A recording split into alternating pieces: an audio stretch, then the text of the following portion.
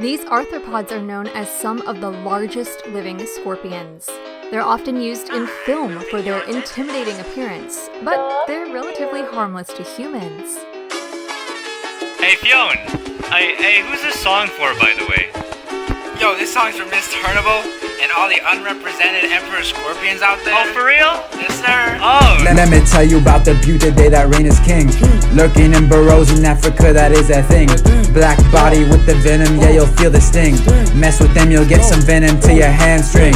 Yeah, you know we talking about Emperor Scorpions. Scary beasts till you start to get to know them.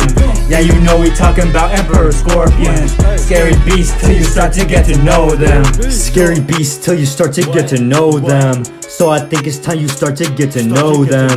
They got stingers, they shoot venom at their tails, and they chamber and termite mounds as their location of mating, sharing nests with the young.